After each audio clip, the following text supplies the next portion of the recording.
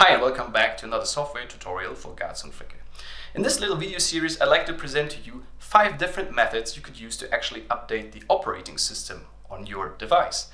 Now for the first 3 of those methods, I will assume that you have connected your device through the serial port to your development machine, because we will be updating the operating system manually from there.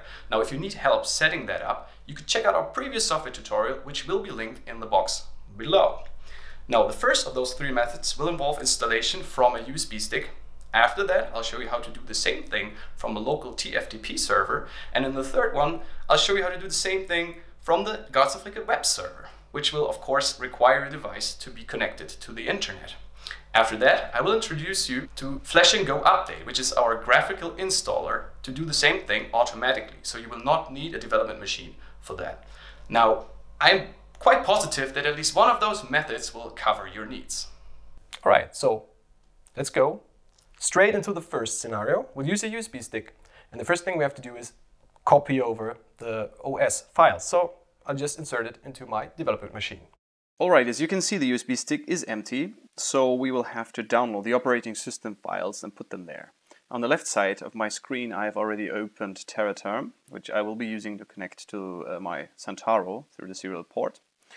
So let's have a quick trip to the Garz Fricke website. You need to find your particular device here and access its download section. So I'll use the display size to guide me here, and I know it's a Santaro because I saw the boot logo, so I'll select this one. And here you have a lot of information and overviews and manuals and data sheets and whatever you need. We will just be going straight to the software section, and we'll go straight to Linux Yocto Rocco, which is the latest release for this particular device, or in general for our devices. And the latest version of that is the 3.1. So I think it's already installed on my machine here, but it won't hurt to just install it again. So let's go and download the image here. So you have to download all these things. This is the installation scripts, and some main files are in this archive here. And if you need, you can check the MD5 sum. So we'll just download them, and let's just, why not, go and download them straight to the USB stick. So the script and Python package, and of course the tar. Right. Now we wait for that to finish. The downloads have finished, and everything seems to be in order here, or the files are present on the USB stick. Let's unplug it then, and insert it into the USB connector on the Santaro.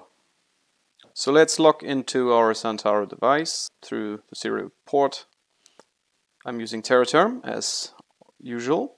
We'll log in as root, which by default with our devices has no password. So once you put your device in a productive environment, you should change that, of course. But for us, it's kind of convenient. So what we have to do now is boot into Flash and Go system. From there, it is actually possible to update the operating system.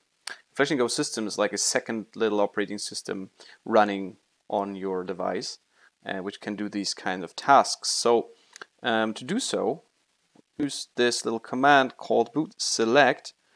Just calling it will tell you into which boot mode you are booted at this moment, which is regular. But we want the alternative, so we call boot select alternative, and if we reboot the system now, we will be booting into Flash and Go system. So let's do that. We've successfully booted into Flash and Go system. Now we have to run the installation script from the USB stick, which will be found here in mount and mstick1 in this case. So there we are. And let's look into it. And as you can see, there are the files that we downloaded earlier. So now in theory, all we would have to do is just run the installation script from here, but just in case you've already used the TFTP method, which I will be explaining later on, you will have to unset a variable. So I'll just do it so you know it. So it's called onset TFTP, and once you've done that, all you need to do is, as we said, just run the script and wait for it. Alright, so the update has finished successfully, and now all we need to do is call boot select again. Again, check where we are. We are in alternative mode, so boot select regular and hit reboot again, and we will be booting into our brand new Rocco installation. I'd like to thank you for joining me in this little tutorial here. I hope this has been helpful to you, and if it has, please hit that like button. And if you'd like to see more software tutorials from our Garz Fricke channel, then please hit subscribe as well. In the next video of the series, I will show you how to install the operating system from a local TFTP server, so please tune in again for that. Thanks, and bye-bye.